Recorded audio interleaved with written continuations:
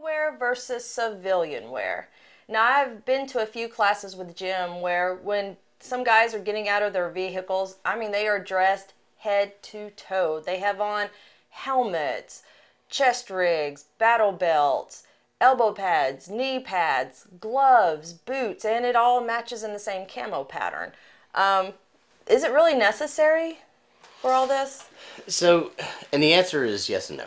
All right, there are, if you're law enforcement, you're a military guy, and you're going to take a training class, and of course you're going to want to train in the kit that you're going to be deployed in, that you're going to be using, because you know you're going to a non-permissive environment, and you know you're going to need all of the extra protection.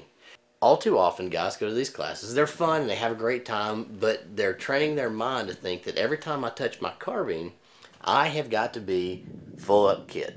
And so if there's ever a situation and you pull up to the mall or you pull up somewhere and there's an active shooter situation going and your children are inside the mall and you've got to get to them, are you going to take the time to hop out, open your deployment kit, put on your chest rig, put on your battle belt, get your elbow pads and gloves, turn my GoPro on so I make sure I got all this on camera, and then grab your carbine and go?